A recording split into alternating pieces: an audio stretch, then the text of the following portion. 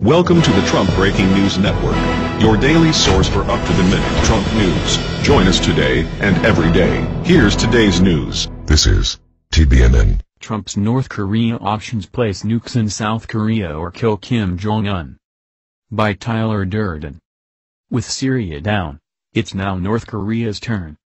According to NBC News, the National Security Council has presented the suddenly ragingly bellicose President Trump with several options to respond to North Korea's nuclear program: put American nukes in South Korea or kill dictator Kim Jong-un.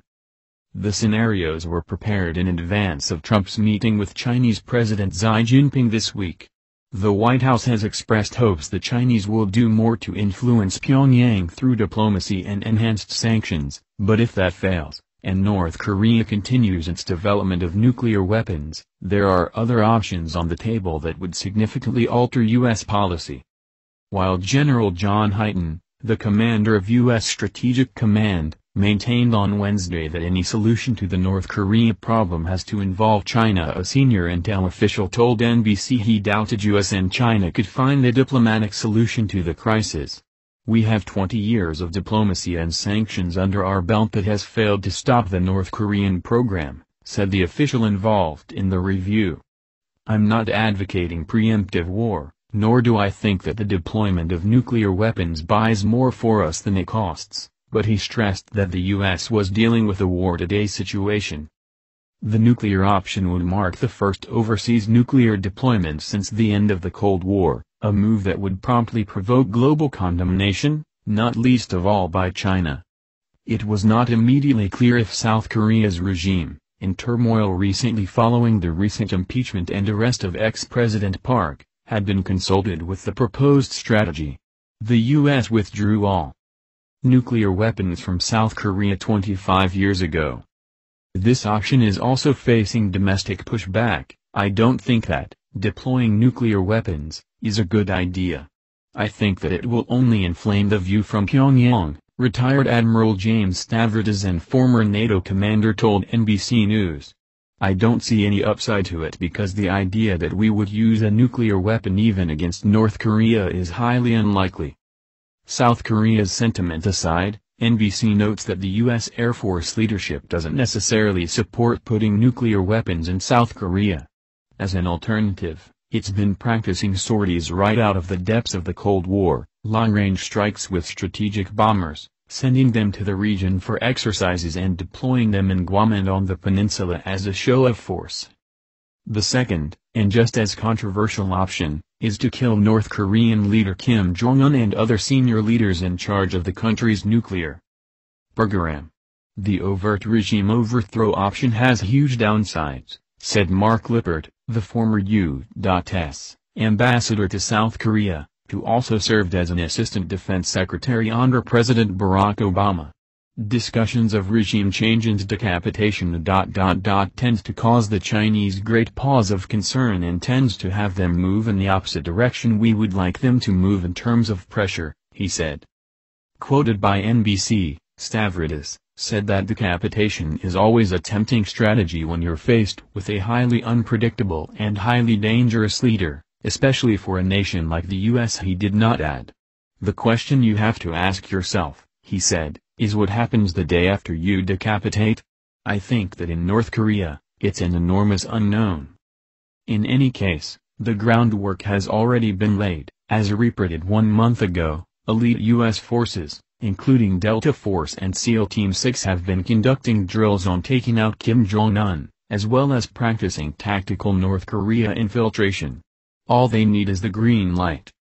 A third, bonus option, is covert action, infiltrating U.S. and South Korean special forces into North Korea to sabotage or take out key infrastructure, for instance, blowing up bridges to block the movement of mobile missiles. The CIA, which would oversee such operations, told NBC News it could offer no guidance on this option. But Stavridis said that he felt it was the best strategy should the U.S. be forced to take military action. He described such action as some combination of special forces with South Korea and cyber. One wonders if the CIA creating a false flag attack on South Korea, or China, Using chemical weapons was one of the options under consideration.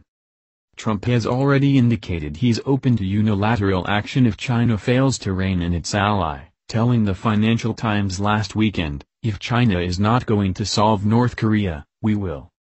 Until last night, his words were largely dismissed as more bluster, however, having just demonstrated how quickly Trump is willing to launch offensive operations, having U-turned on his Syrian position in less than a week. Suddenly the possibility of nuclear war with an irrational adversary does not look all that distant. That's the news. Join us here every day. Be sure to subscribe and click the bell. See you next time. This is TBNN.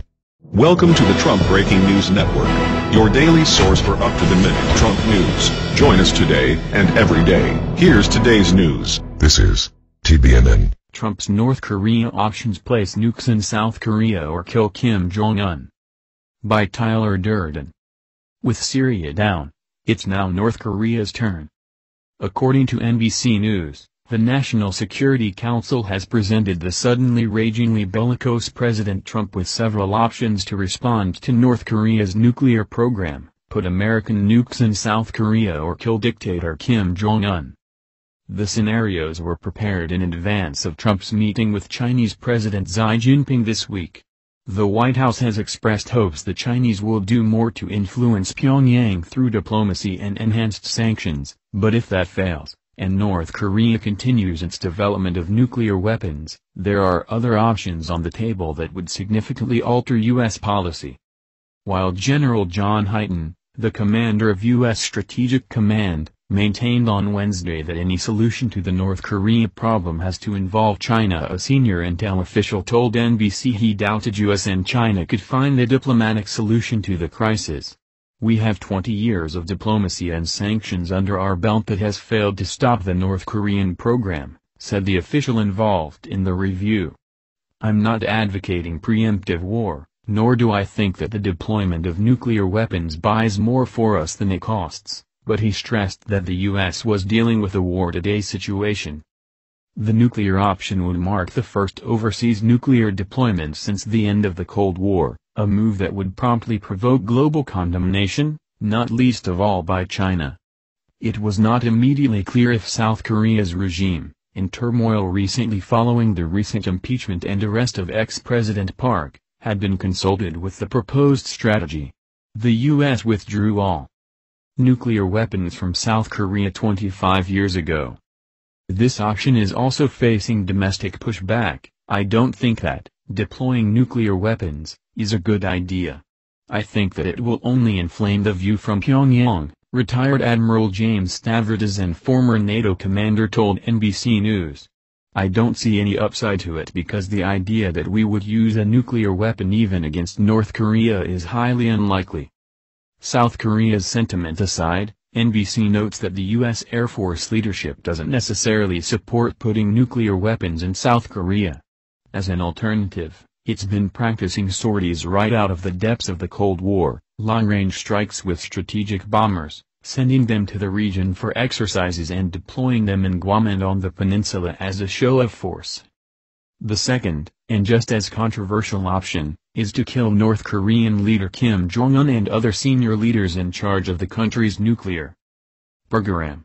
"The overt regime overthrow option has huge downsides," said Mark Lippert, the former U.S. ambassador to South Korea, who also served as an assistant defense secretary under President Barack Obama. "Discussions of regime change and decapitation tends to cause the Chinese great pause of concern and tends to have them move in the opposite direction we would like them to move in terms of pressure," he said. Quoted by NBC, Stavridis said that decapitation is always a tempting strategy when you're faced with a highly unpredictable and highly dangerous leader, especially for a nation like the U.S. He did not add.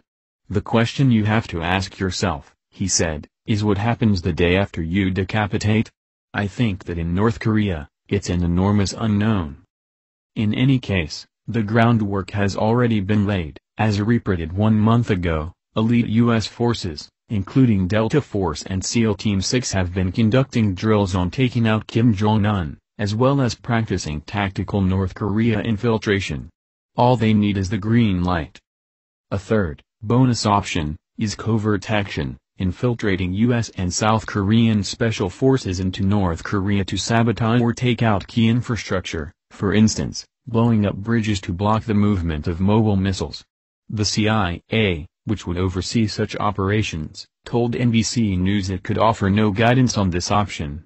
But Stavridis said that he felt it was the best strategy should the U.S. be forced to take military action. He described such action as some combination of special forces with South Korea and cyber. One wonders if the CIA creating a false flag attack on South Korea, or China, using chemical weapons was one of the options under consideration. Trump has already indicated he's open to unilateral action if China fails to rein in its ally, telling the Financial Times last weekend, "If China is not going to solve North Korea, we will." Until last night, his words were largely dismissed as more bluster, however, having just demonstrated how quickly Trump is willing to launch offensive operations, having U-turned on his Syrian position in less than a week, suddenly the possibility of nuclear war with an irrational adversary does not look all that distant. That's the news. Join us here every day. Be sure to subscribe and click the bell. See you next time. This is TBNN.